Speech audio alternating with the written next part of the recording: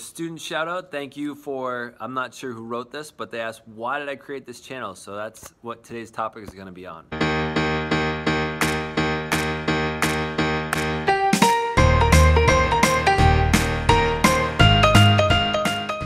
Hello and welcome to the Daily Think Share. My name is Zach. I'm here to bring to you what I've been thinking about, sharing about, talking about, listening to that doesn't belong in math class. If you're new to the channel, I invite you to subscribe. So why did I start this channel? It started out actually originally as I wanted to talk about the book that I had written in video form. I realized a lot of my students last year loved their, 2 years ago, really loved their YouTubers.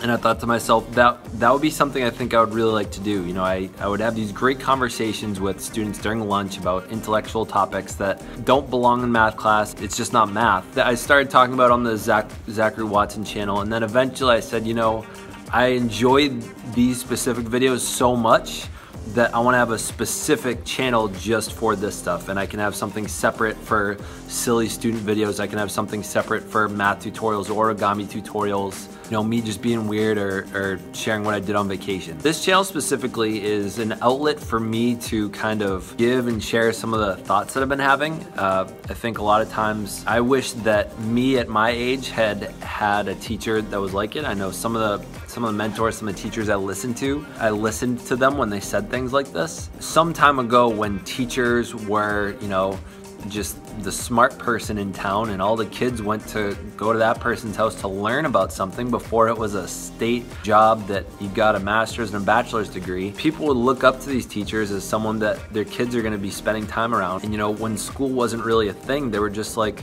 kind of the smart person in the town, and they would listen to them for advice. I still think that most of our teachers today should be looked at that way, or if they're not being looked at that way, we should be attracting more teachers that are that way.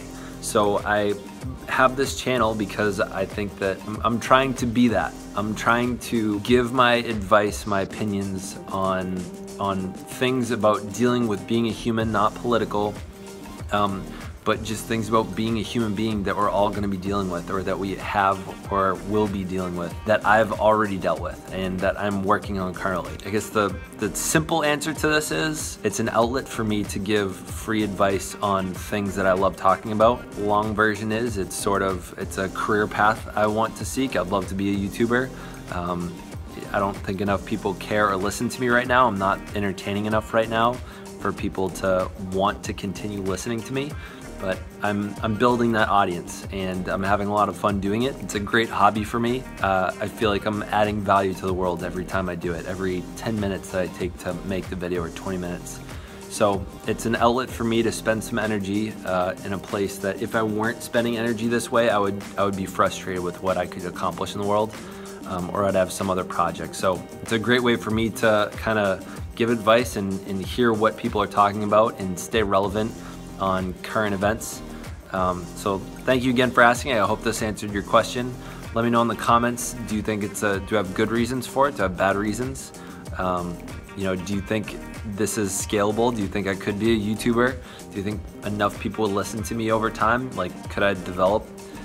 Do you believe in me to have 1 million followers? I know I do, but do you? Thank you for watching. If you'd like to give it a like, if you want more and you want daily reminders when it comes up, subscribe and stay weird.